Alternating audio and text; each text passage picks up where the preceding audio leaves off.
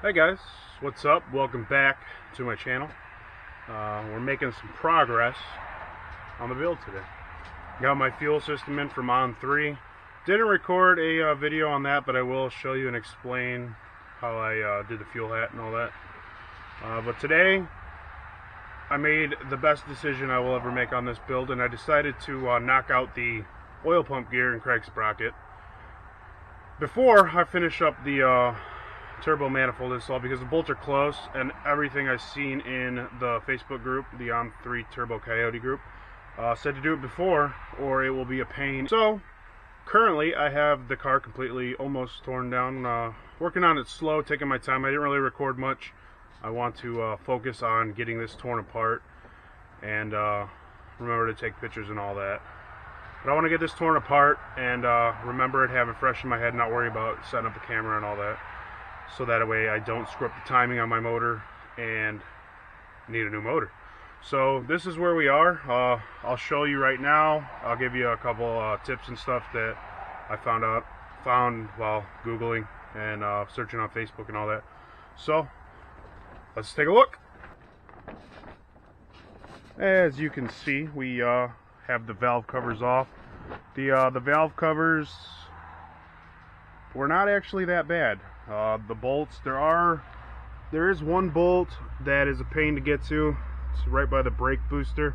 The other ones, all 10s, all come out easy on this side. Note where the RTV is. You'll have to RTV it, put a dab there when you go back for reassembly. It's on each side where the timing cover meets the heads. I believe there are 2 more that you'll have to do, but as you can see, we got pretty much everything removed except for the pulley, the crankshaft pulley, whatever you want to call it, harmonic balancer. You have to take off your tensioner, idler pulley, water pump, thermostat, and alternator to get everything off. So we took all those off. There is a lot of coolant that'll come out. I tried draining it. If we take a look on my workbench, aka my truck, you'll see that I got it in there. I cleaned it out. I'm going to reuse that. I'll probably have to buy another bottle because, as you can see on the floor, my Harbor Freight tent area, there is a lot of coolant on the floor. A lot comes out. A lot more than I thought. But anyway, you got the same thing on these sides, the RTV on both sides, all the bolts, and then your battery tray to get to the back. Take your battery out, take your battery tray out, and you can take this little piece out right here. You got a bolt in here that you got to get. It's right here, and then you got one on the bottom. I use a wrench, and then you loosen this. There's a push pin right here, and then you got another one right there. And then I also loosen this up and slid it up so I could wiggle the thing out, and I had to take my wires out.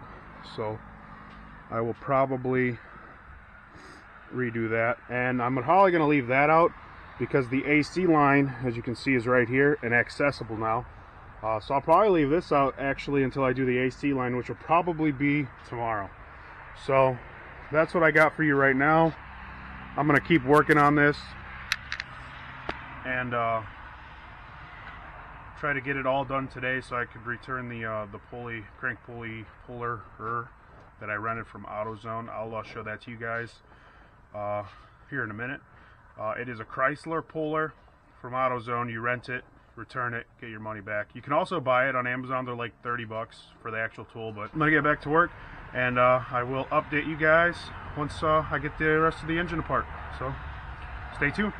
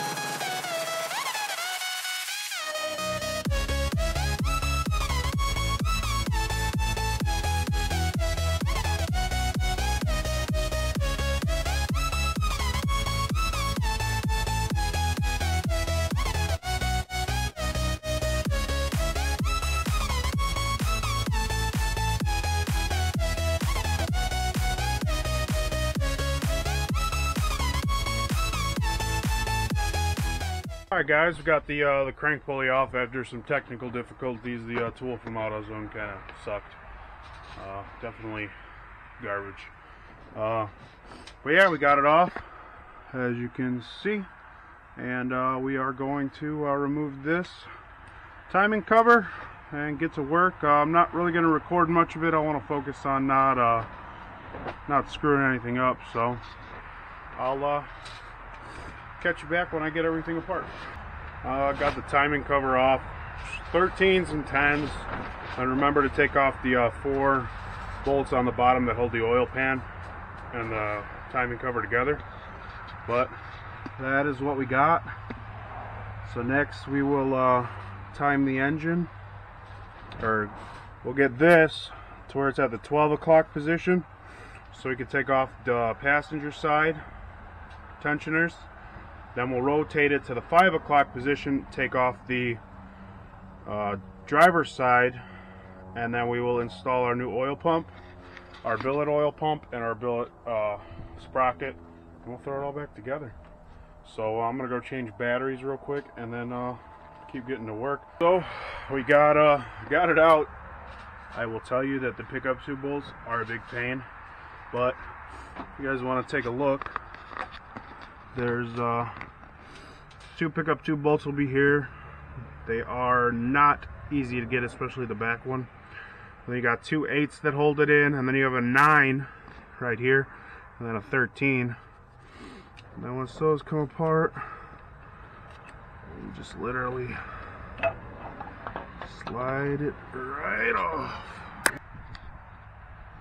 So yeah, we got our oil pump out. I believe it's a T30 to take it apart. So we're gonna go grab our T30 and we're gonna take it apart, and then we'll be throwing in our boundary crank sprocket and our, I don't know if it'll, oh, there we go, and our boundary oil pump gear. There they are. There you go.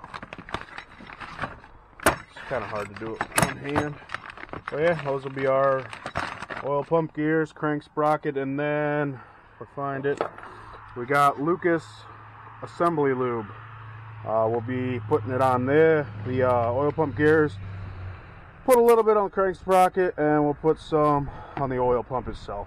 So let's go grab our Torx bit and we'll get back to work.